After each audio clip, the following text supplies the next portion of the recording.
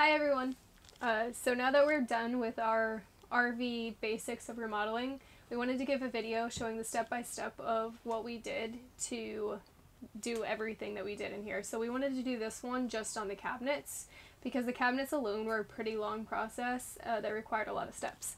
So we have 10 good steps that you can take that we used to completely prep your cabinets and get them looking really good, like these ones that you can see right here. Just a little FYI though, we aren't professionals and this was our first time doing this, so there might be better ways to do it. Do your research, ask around, but this is what worked for us, so.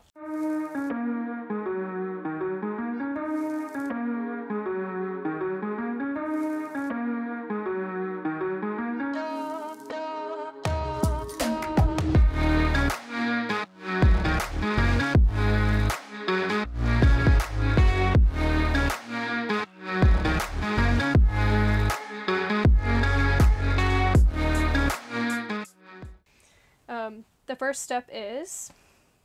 Well, obviously the first step was to remove the cabinets from the camper.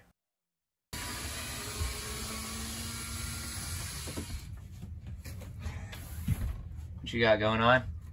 taking out cabinet doors.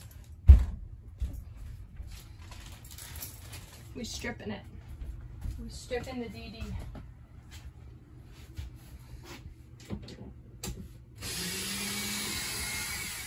Gotta remove them. Take them out. Take all the hardware out of them.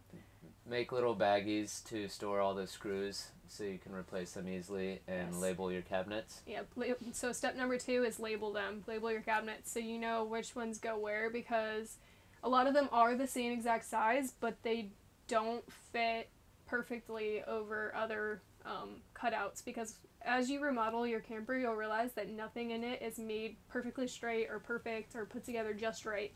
So it's very particular that you put your cabinets back in the right spots.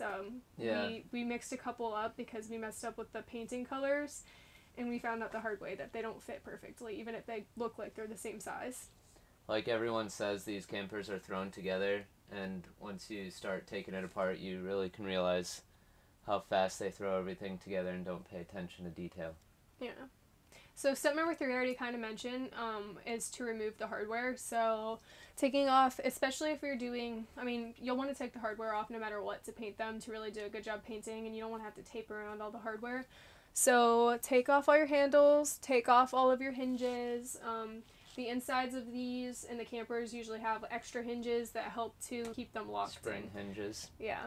So they have those. So you'll want to take everything off. So that's step number 3. And then number 4 will be to degrease the surfaces. So just make sure you completely clean them off and there's nothing stuck on them, because you don't want to be painting over things. But you also want them to be very cleaned and don't have any oils or anything on them, because then the primer won't stick to them as well. So what we used for this was a mixture of just vinegar water. There are some other chemicals that you can use, but I was reading about how terrible they are for you and the environment, so decided to go with the vinegar water mixture instead, because we already had vinegar at the house and it seemed to do just fine. So I would give it a thumbs up with the vinegar water mixture. You can do a little more research yourself though if you want to. Another thing we did in between coats and before we started our first coat of the primer was to sand everything. This was to smooth out all the surfaces and help the primer have a adhesive, rough texture to stick to. Since the cabinets were kind of fake wood, they felt very slick and hard to get everything to stick to it. Yeah. So step number 5, so 4 was degreasing, step number 5 was to sand them. Step number 6 was, after you take out all the hardware, you'll want to fill in the holes for the handles if you're replacing the previous handles with new ones. So the handles that we have here aren't the ones that our camper came with. The ones our camper came with only had one hole. It was just like the single little circle handle. So we had to go fill all those holes with wood filler and then resand over that, because we didn't want those holes to be showing anymore where the new holes weren't going to cover them perfectly. So that was step number 6. Step number 7, we used 2 coats of primer. This seemed to be plenty enough for most of our applications, and we didn't have to go any further with primer. Oh, the primer that we used, we have a video that we'll show with it, but it was Zinsser was the brand, and it's supposed to stick to any kind of surface, so smooth, glossy surfaces, things that aren't normally maybe supposed to be painted, like these RV cabinets, which are like not really, they're kind of wood, but they're like the veneered wood. They're not really like a good surface to paint. They're really smooth and glossy, so this primer worked well with that. We had to do 2 coats of that. You could do more, probably. We just went with 2 because we felt like it was enough, and we were excited to get to the painting. So, yep, that was step number 7. Step number 8, in between all your coats of paint, make sure that you're sanding and keeping any of the rough spots down. For example, some of ours, when we painted the sides, the backside got little globs on the inside, so we had to sand that down and make it even so you can't see them anymore. Yeah, keep your surface smooth in between coats, especially before you start painting. So that comes to step number 9. After we did that and put the primer on and made sure everything was smooth, we then added our 2 coats of paint. So it was 2 coats for the kind of off tannish color that we used of paint, but for the white, it was more like at least 3 coats, more like 4 coats. In some cases, we even had to touch up more than that in just a few spots. So for the white, it was a longer process, but I don't know if it was just the paint we used or just because white doesn't have the pigment that covers as well, and the color of our cabinets were very dark before. We'll show you what paint we did use for that. I wouldn't give it like a huge recommendation. I would do a little more research and see if you can find something better. It was just something I came across on like an RVing blog, and I feel like our lives could have been a little bit easier if we had found a paint that was maybe a little bit better than the one we used. And it wasn't that cheap either, so like it's not like it was a really cheap paint that just like that's why it sucked.